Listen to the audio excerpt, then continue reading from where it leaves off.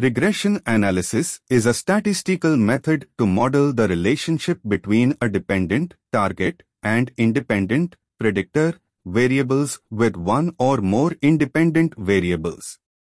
More specifically, regression analysis helps us to understand how the value of the dependent variable is changing corresponding to an independent variable when other independent variables are held fixed.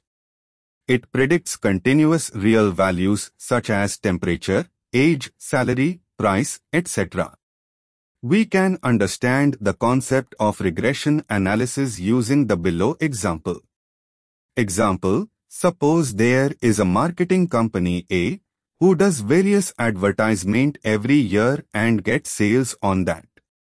The below list shows the advertisement made by the company in the last 5 years and the corresponding sales.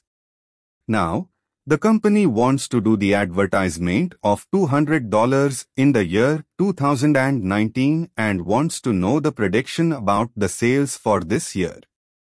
So to solve such type of prediction problems in machine learning, we need regression analysis. Regression is a supervised learning technique which helps in finding the correlation between variables and enables us to predict the continuous output variable based on the one or more predictor variables.